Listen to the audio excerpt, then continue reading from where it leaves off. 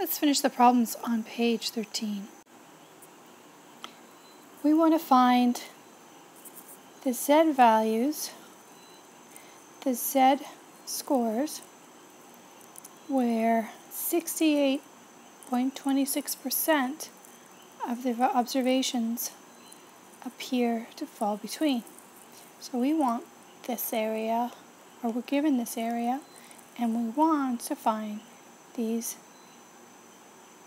Z scores or Z scores. Remembering that Z, the big or capital Z, represents always the curve. Okay? So the curve, the area under the curve between these two values that are symmetrically apart. So once we find one, we'll know the value of the other one. So what do we know? We know that this area in here is 68.26.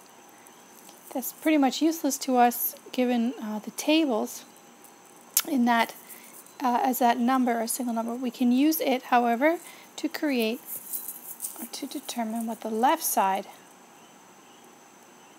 is here.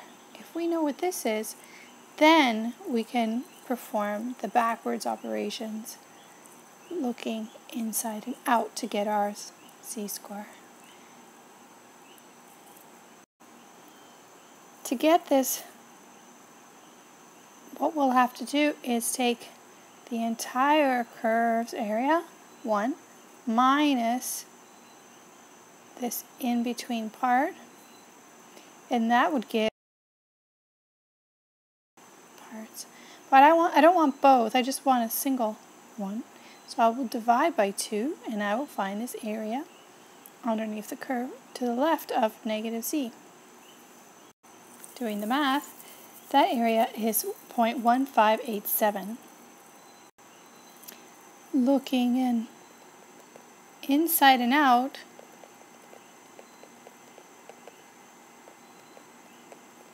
from inside the table to the margins where you find the negative Z. And when you do that, you see that the negative Z is -1.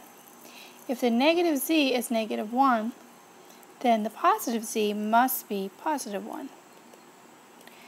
Where the question was find Z, our answer is 1. Let's do the next problem. Now this problem, the statement of the Z-score is the reverse. I want to find the Z-score so that the area to the right of the curve, remember when we see big Z we say the curve, the area to the right of the Z-score under the curve is a small number. Now where would I have to be on this number line to have a small number to the right? That should be over here, right? So here we have the area to the right is 0.0026. So what is the Z-score? So that's the case. That's what we want to find out. But the tables only give us the area to the left. So how do we do this? If I was to look up this number, my answer would end up being, the wrong answer. But somehow we could get the right answer from it, and I'll suggest why after we do answer the question using the left side. For the left side, I would have to compute 1 minus 0.0026. And this gives me 0.9974. And so that's the number that we look up inside the table on the positive table, because our answer is going to be a positive Z. When we look it up inside the table, we get the answer 2.79. The answer is 2.79.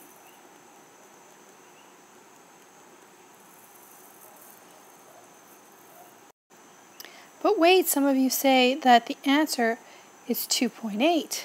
How is that possible? Well, when you look at the table, there actually are two answers for the area inside the curve 0.9974. And this happens because of the rounding, that all the numbers inside the table are rounded to 4 decimal places, and this forces some of the answers to be the same. So what is our answer? Is it 2.79 or 2.80? Since we don't have any additional information about what the numbers are to 5 or 6 decimal places for the probability, what we should just assume is that either one is just as good, but just one of them isn't the right answer. The best answer would be the average between them. So my final answer will be Z equals 2.795. And back to the original question, what if I just looked up 0.0026 in the tables? What would I have gotten? In the tables, if you look inside and out, inside for 0.0026, you would have gotten the answers negative 2.79 and negative 2.80, and you would have finalized the answer as negative 2.795. However, incorrectly, you would have been wrong because there is no negative. You would have gotten the wrong answer because clearly the Z is positive numbers. But if you see between them, all it is the negative. And remember, that's because of the symmetry. A misunderstanding that you made was thinking that this area 0.0026 was to the left of the curve, and in fact it's to the right of the curve. So if you make the drawing, you would catch that.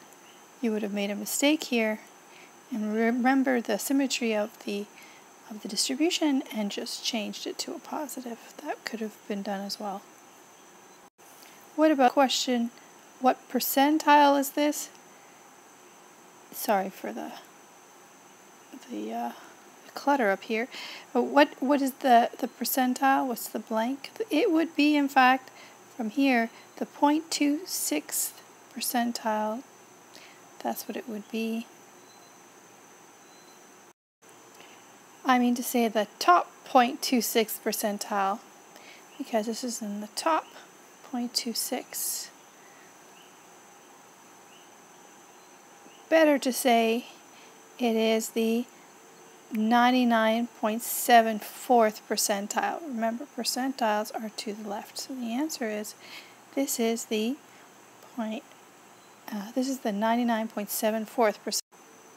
And that is because 99.74% of the observations are on the left of 2.795.